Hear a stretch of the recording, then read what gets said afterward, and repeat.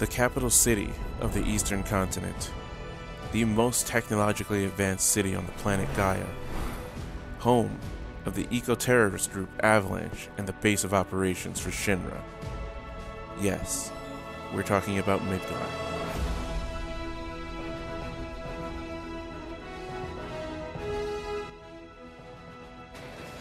Long ago, 8 villages surrounding the northeast united as one in hopes of prosperity as the ever-growing threat of war loomed near with Wutai, thus creating what we now know as Midgar. However, with time, the names of those towns were soon forgotten. After a long-fought war that was funded by Shinra, Shinra was able to usurp Midgar and be ruled as his personal plaything from the shadows.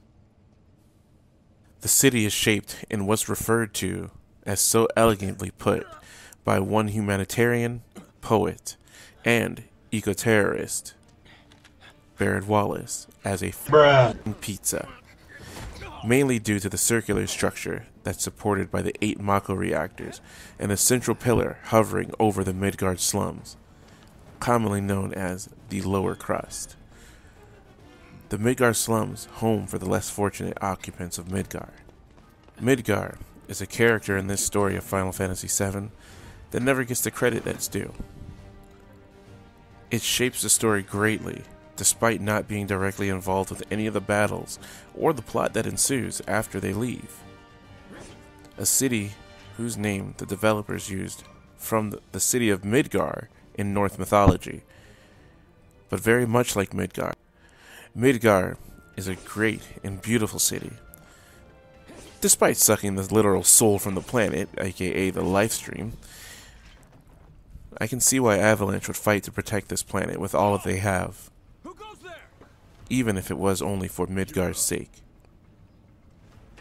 Thanks everybody for making it to the end of the video. I very much appreciate it.